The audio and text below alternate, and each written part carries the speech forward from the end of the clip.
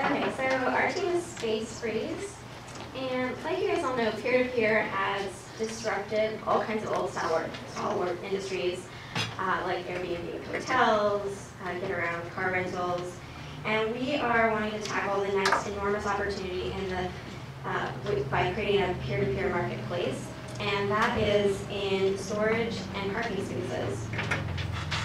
So what we're wanting to do is we're wanting to improve sustainability by letting people leverage the space that already exists and is currently being unused or underutilized. Space like driveways, garages, attics, you name it. The storage can be for short or long term, so it could just be like a parking spot for a few hours, and it could be a long-term storage solution for, say, a boat or an ATV or any other kind of equipment you might have. We bring value and enhance the experience specifically for EV drivers by showing private charging options as well as integrating with ChargePoint's API to make it easier to find. So these are two of the mock-ups, and then we're going to show you what we've actually accomplished in 24 hours, which is a working product. Thanks, Esther. So thanks for the team, and this is what we come up in within 24 hours, and we got a working web app. So as you can see that we can look for space for the car to park, and then for toys and any other belongings. And for location, we input the location, say Golden Gate Park, San Francisco, and then drop-off time like 8 a.m. May 1st, 2013, and then 8 p.m. So and then we can click on search, and then 8 p.m. Yeah. So so we have a pricing model that based on your pricing needs, and also we address the problem of sustainable parking by integrating the ChargePoint API.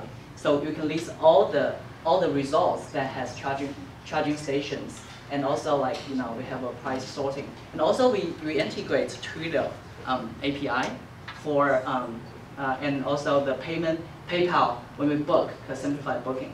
So say we book this A25 Coast Street, and one exciting part of this we have instant SMS notification to the owner of the space that your space is being rented out, and then so we can complete this process by finding dynamic pricing of available parking space for any other space you are looking for. So you can also sign up by Facebook, have a more authentication. Yeah. So thanks.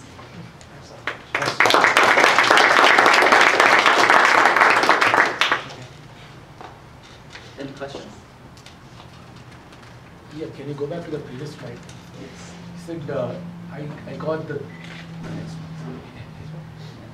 I got that you're using ChargePoint API to get the EV parking spots, right? Yes. What about the other ones that you said? So we use main 3 APIs. So for ChargePoints that get all the public charging parking space that have charging stations. And also our Twilio is that we integrate into the database for the, it's kind of like a third party that the owner has their phone number and the renter's phone number are private. The Twilio plays as a middleman that has this public Twilio number.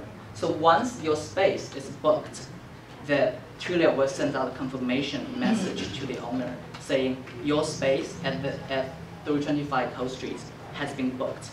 This reservation is completed and payment completed. But you have to tap into other parking space providers' APIs. It's a private marketplace. Is that possible? Yeah.